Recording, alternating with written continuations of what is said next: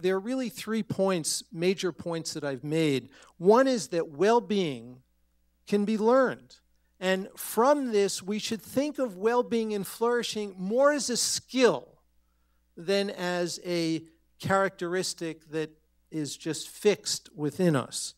And the second is that from neuroscience, we know that the brain is particularly plastic during these early periods of development.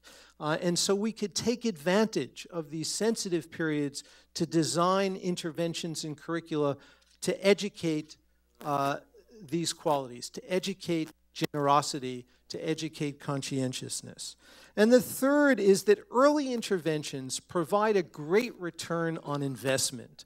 And the Nobel laureate economist James Heckman from the University of Chicago has calculated that for every dollar that we invest in the preschool period, there's a return of $7 on that investment by the time the individual is 30 years of age. And so I believe that this is an issue that all of us, from all political persuasions, should get behind and establish universal education during this period of time where we can really educate the heart in ways that will make a fundamental difference when children develop.